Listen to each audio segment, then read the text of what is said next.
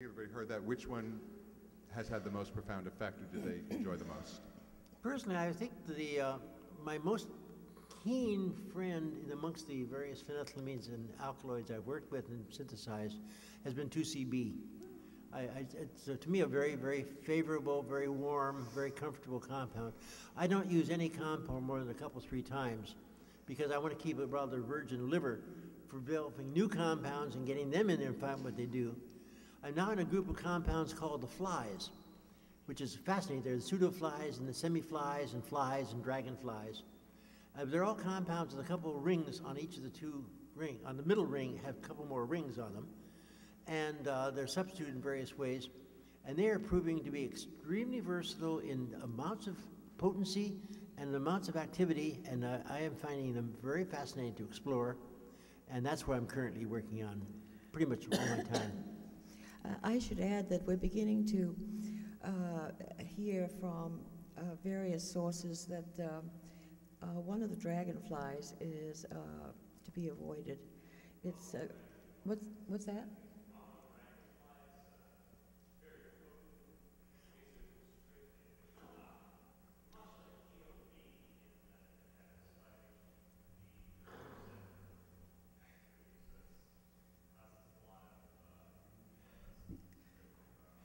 Well, I think the dragonflies are active at less than a milligram in potency.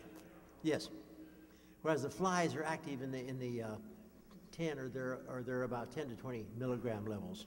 I was talking to somebody out on the steps just a few minutes ago. I think if you turn on Arrowwood, probably all of you know that particular site. They are completely reliable. And they'll give you information about what's on the street and different reactions to it. Your main question is basically what's our favorite compound? Yeah, I used to answer that one, honestly, and I'm not going to do it anymore because there's a particular one that has an effect on me, and no comments, please, that's exquisitely exquisite. But after I had mentioned that at a few conferences, suddenly everybody was trying this, and most of them were bored stiff. It did not have the same effect on anyone else that it did on me, which is fine. That means there's more for me to use, but everyone's chemistry is different. And so if you say, this is my favorite, it doesn't mean anything for anybody else. So everyone has to choose their own ally. Well, I have to be a little careful on who I tell the structures and the identities of compounds to. I had an occasion, was it about 2, 3, 4 years ago, with 5-methoxydalt. A friend of mine on the East Coast was asking, what am I working on? I said 5-methoxydalt right now. I just finished it up. I've written a 2 or 3 page thing for the 3rd book on 5-methoxydalt. And what is it? So I sent him the 3 pages I had written, synthesis, activity in man, biological activity, pharmacology, the usual biochemistry thing. And he said, oh, that's kind of neat. And he put that thing in his website. And he said 1 week afterwards, he took it off the website because it was obviously being copied by a lot of people. 3 weeks later, that's 4 weeks after I sent it to him, it had been synthesized in China and sent to this country by way of Holland. In 4 weeks. It was still not in the literature. It had never been published. Yeah. So the authorities don't know technically how to synthesize it, but it's all over the European field almost within 4 weeks. Yeah. So I'm a little hesitant about telling, I just publish and let people have the published information. Yeah. Other questions? The gentleman in the white shirt.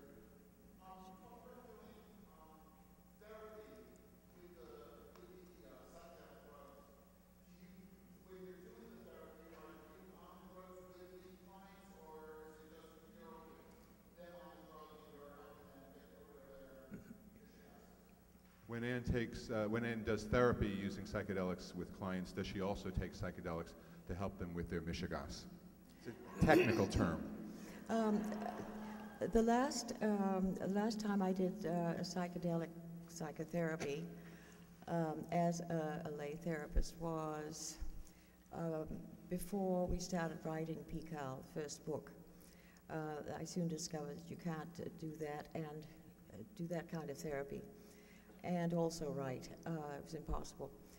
The material that a hypnotherapist friend of mine and I used was mostly MDMA, which is the most remarkable insight drug, and it's a superb tool for psychotherapy. But I heard from a lot of the therapists at that time, this was in the 70s, a lot of them would take the MDMA themselves with the patient. I did that twice, and then realized that, first of all, I was wasting a good experience, because you can't pay attention to your own insight when you're paying attention to a patient's insights. It was a waste of the compound and of everything else. And the reason for a therapist taking it was that they were not relying enough on their own natural instincts and insight.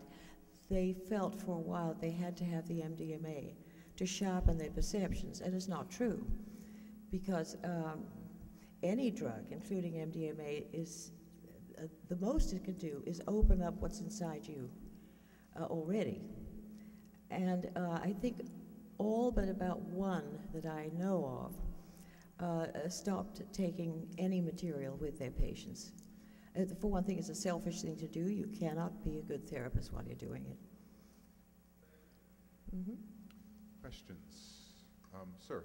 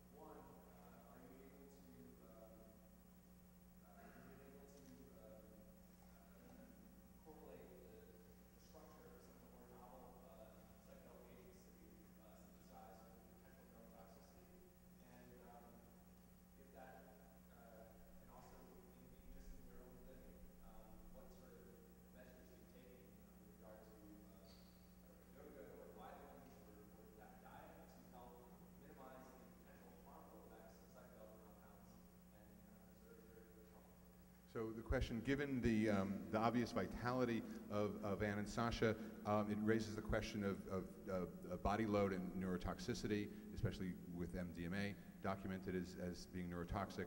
And so have they correlated the neurotoxicity of any of the novel substances that you've created with their neurotoxicity?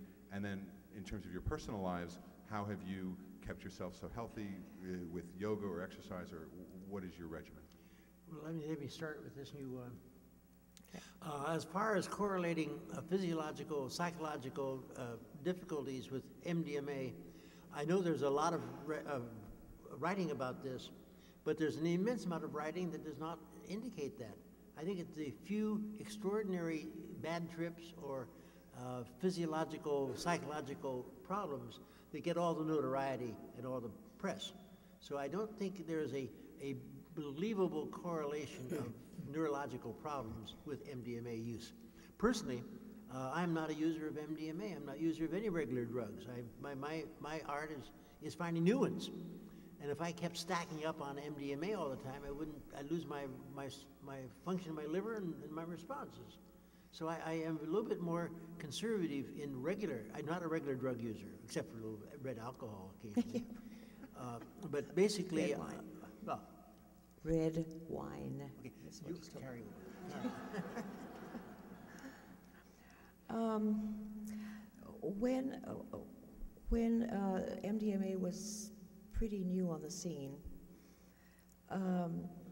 I found that its best use for me was in writing. All my parts of PiHKAL, the first book, were